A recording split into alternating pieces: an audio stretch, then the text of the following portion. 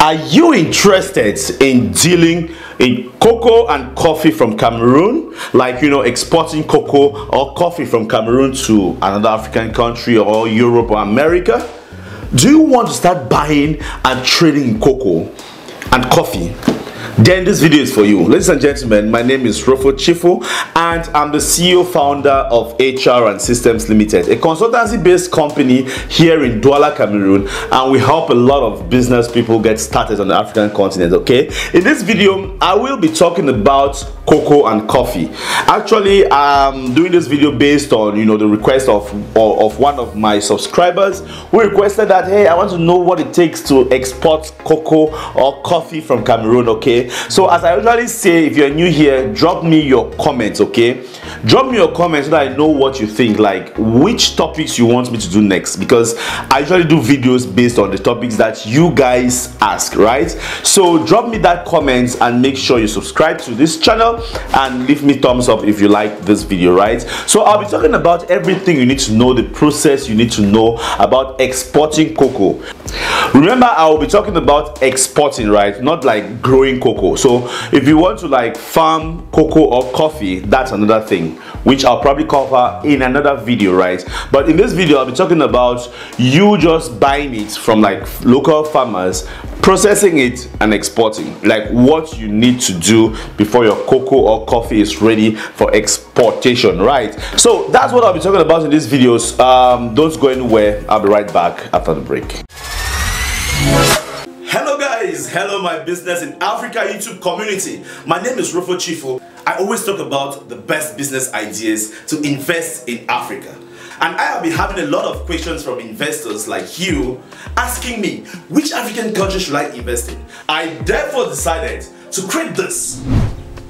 If you're an investor and you want to invest in Africa, then you need this tool. Click on the links in the description box below and download your own copy. Welcome guys, welcome back to the Business in Africa YouTube channel. I hope you already subscribed, right? If you have not yet subscribed, what are you waiting for?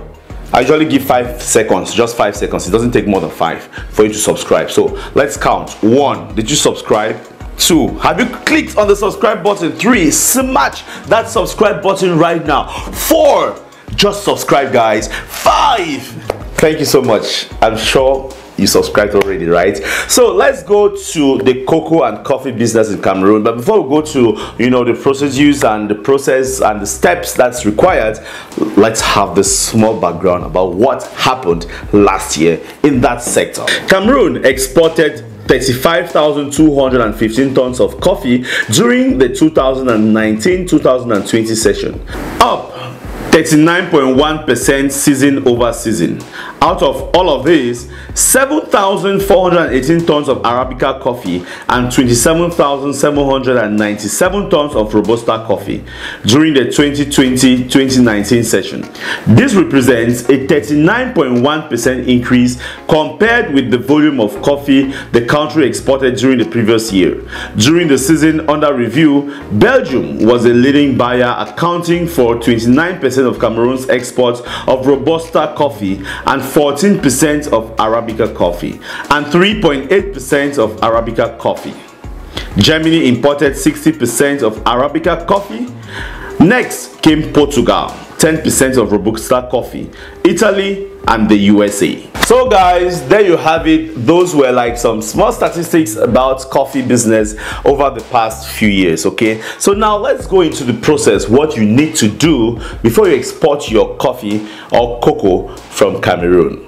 Point number 1. Now on point number 1, before you export any of this produce from Cameroon, you need to do what we call fumigation and phytosanitary inspection. Yes, we have a whole unit here in Cameroon where they come to your place and inspect what you've got, right. Is it right for export? So there are some certain level of inspection that has to be done they'll give you a certificate, a kind of phytosanitary certificate that you're going to use to actually present at the port before you actually export your product. Okay, so let's look at that and how that happens.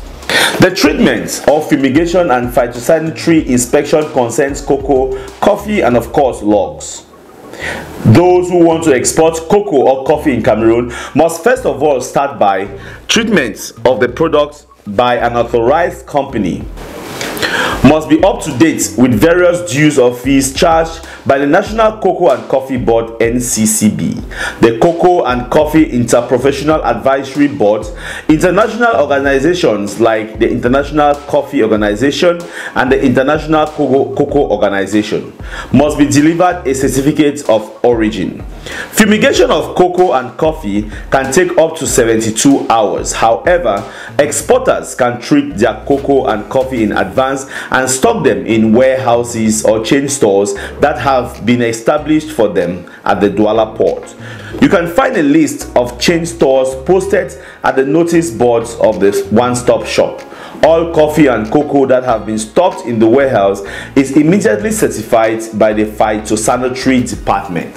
So that was the first step, right? It has to do with fumigation and phytosanitary certification. Okay, that's the first thing. So wherever you're buying your cocoa from, you need to go through this process. And remember, there is, the certificate of origin that has to be issued. There is a certificate report of verification that has to be issued, and you need to pay all the dues. Okay, so that was the first process. Now let's go to process number 2. Hey, but before we actually talk about this process number 2, guys, remember I just released these 2 books, right? They are now on Amazon Kindle, which I want you to go out there and download it. Okay, it costs just $9.9, and if you want to invest in Africa, in Cameroon, in any other African country, then you really need it. These are tools, not books. The first one here is the unique business idea for every African country, 54 of them. That tells you all the unique businesses that you can carry out in this country, okay, in these countries. And then we have the African Business Startup BRAINBOX, where you're going to find all the procedures of creating or registering your company, and you're going to also find estimated time, estimated cost, and everything that it needs to register your company in every African country. Guys, the links are in the description box below. Just head to Amazon Kindle right now and download your own copy. That said, let's go to point number 2. On point number 2, we'll be talking about obtaining an export declaration. The export declaration is issued by SGS upon presentation of the necessary documents of the products to be exported. According to the type of product or merchandise to be exported, SGS will issue a number of samples of export declarations for the exporter. There are some restricted products. It should be noted that some products are restricted or prohibited for export. Such merchandise are allowed to be exported only upon special authorization. This includes species that are near extinction as per the Convention on International Trade in Endangered Species of wild fauna and flora. Sites. Some of them include apes, lemurs, pandas, the South American monkeys, belanus, rhinoceros, cheetahs, parrots, snakes, turtles, prey birds, cranes, tigers, leopards, elephants, etc.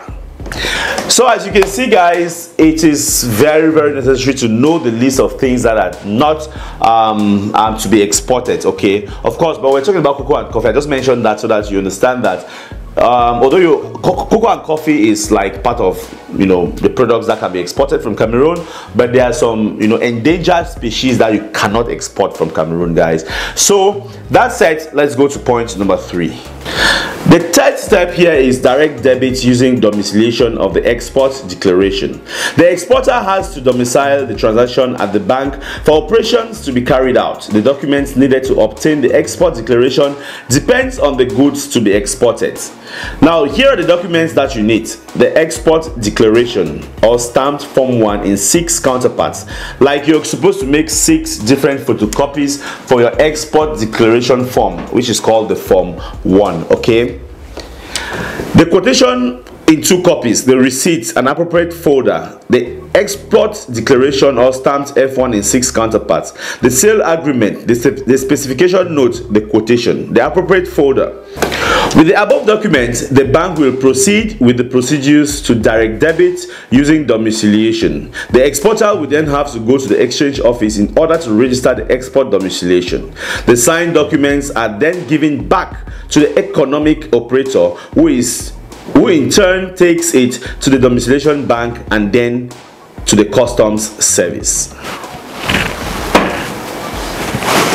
So guys, as you can see, each time you make this payment, you then take it back to the customs service and present it there, right? That's when the bank will actually debit your account to the account of the port, Autonome de Douala, or the ports of Douala, and then you will now have what you call your export declaration, which you now take to the customs service for, you know, processing and onward forwarding of your product or your coffee or cocoa, right? So now the point number 4, let's write. Payment of dues. Dues that are paid depends on the types of merchandise to be exported. The dues include port authority fee, which is calculated on the basis of the packing list. The fee is paid at the bank, which has been opened at the one-stop shop. A receipt is issued by the bank and the Douala Port Authority is immediately informed a transfer has been done to their accounts.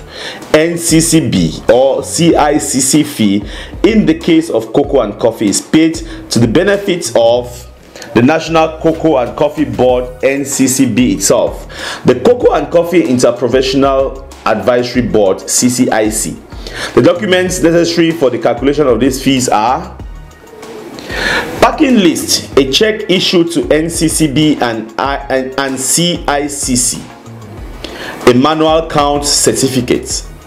The exporter is entitled to a certificate showing the dues have been paid and also the issuance of a certificate of origin. From the above, you will see that the export procedure in Cameroon is not as complex as a clearing agent makes it to look like. So guys, that was the last stage, right? You need to have a permission or a clearance that you've made payments of all your dues to the NCCB and the CIC boards, right? These are different regulatory authorities that actually regulate the export of coffee or cocoa. So this payment is done at the bank, and you have this at the one-stop shop. It's called one-stop shop.